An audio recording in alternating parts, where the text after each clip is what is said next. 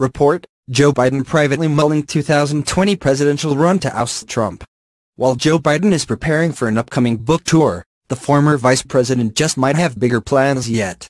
According to Politico, multiple sources have indicated Biden is giving serious consideration to a 2020 presidential run, reportedly seeing himself as the person who can unite a deeply divided Democratic Party.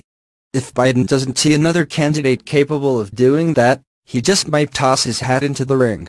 He is a great respecter of fate, one source close to Biden told Politico.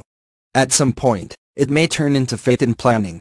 After deep reflection among himself and his family, Biden declined to run in 2016 following the tragic death of his son, Beau, at age 46. Despite saying his family was largely through the grieving process, Biden understood the window had closed on his opportunity to mount a successful campaign for the Democratic Party nomination.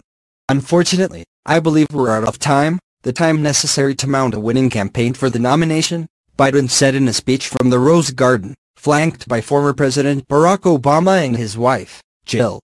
But while I will not be a candidate, I will not be silent.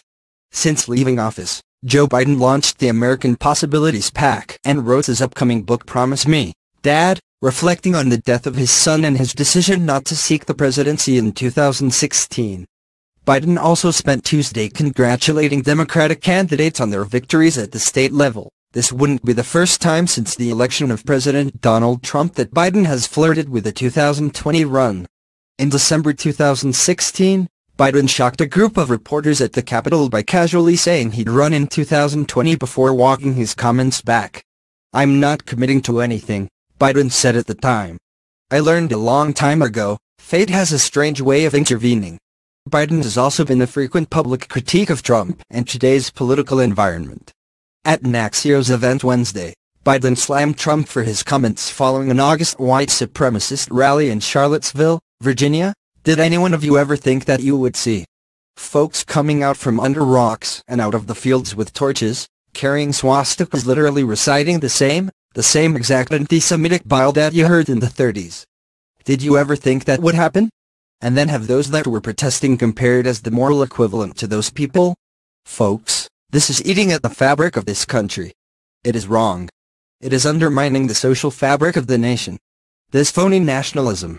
The reason why the world is compared to America is not just because of the exercise of our power, but it's the power of our example. It's because of who the hell we are. It's too early to know for sure whether Biden will actually pull the trigger on a presidential campaign.